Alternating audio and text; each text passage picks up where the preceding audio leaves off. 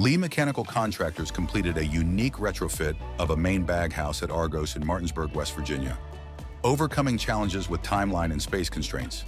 The project was executed in 3 phases: pre-assembly of the Shook baghouse, demolition of the existing Reticum baghouse, and startup.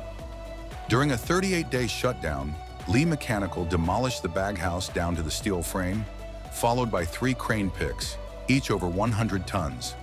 This required walking an R1500 crawler 60 yards and lifting loads over 100 feet to the new adapter frame.